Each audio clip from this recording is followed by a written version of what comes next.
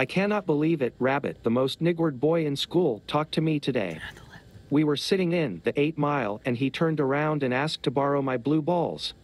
At first I was so shocked I couldn't find the porn star Long John words to respond. I just sat there staring at him, Big Jake. But then he smiled his big Dick Dave smile and I calmed down and reached into my 6-in to get it for him.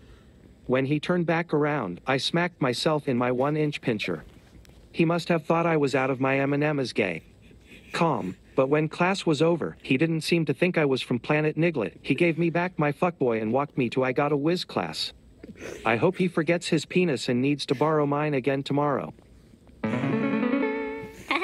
I really like